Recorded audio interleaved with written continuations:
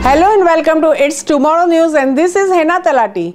At least 6 Rohingya died on Tuesday and thousands have been relocated in refugee camps in Bangladesh southeast after monsoon rains triggered landslides and flash floods in the hilly settlements, news agencies said.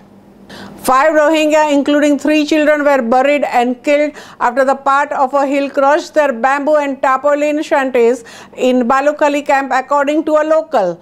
Days of heavy rains caused the landslides.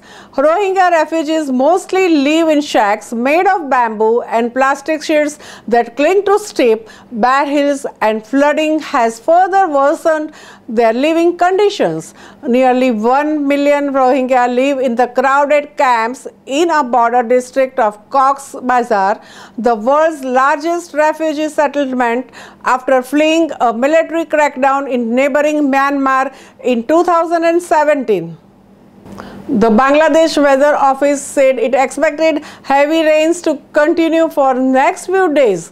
Local media in Bangladesh reports that flooding has also caused damage to crops and aquaculture in other areas of Cox's Bazar district. Cox's Bazar town recorded 114.24 millimeters of rain 24 hours to 27 July and 781.03 millimeters so far this month.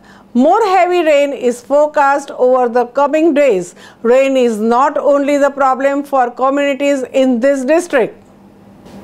Areas of the district also saw coastal flooding after the high tide during the full moon phase on 25th July 2021. Over 550 people moved to the cyclone shelters.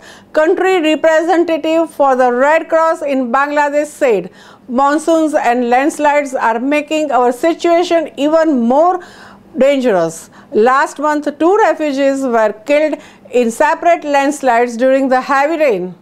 Thousands of these refugees' families, especially those who live in the valleys within the 7,000-acre settlements, remain at high risk of landslides every year during the monsoon. Over the past several months, Bangladesh has shifted 18,000 refugees to the low-lying Bhasan Char Island from cramped settlements on the mainland. That's all for now. For more news updates, stay tuned with us. It's Tomorrow News, Hena Talati.